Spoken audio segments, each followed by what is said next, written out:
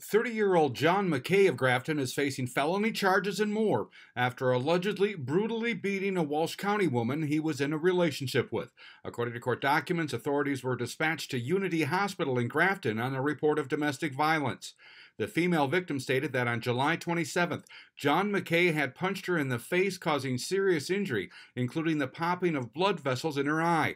The victim stated she was afraid to report it at the time because she's scared of him.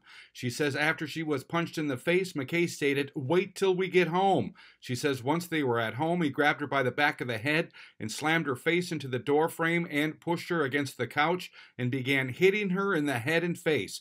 The victim stated that she was going to call the police, and McKay stated, quote, "Go for it, I'll kill you before they get here," unquote. John McKay has been charged with felonies of domestic violence, aggravated assault, and terrorizing, plus misdemeanors of possession of drug paraphernalia and driving under revocation. I'm Neil Carlson reporting for iNews.TV.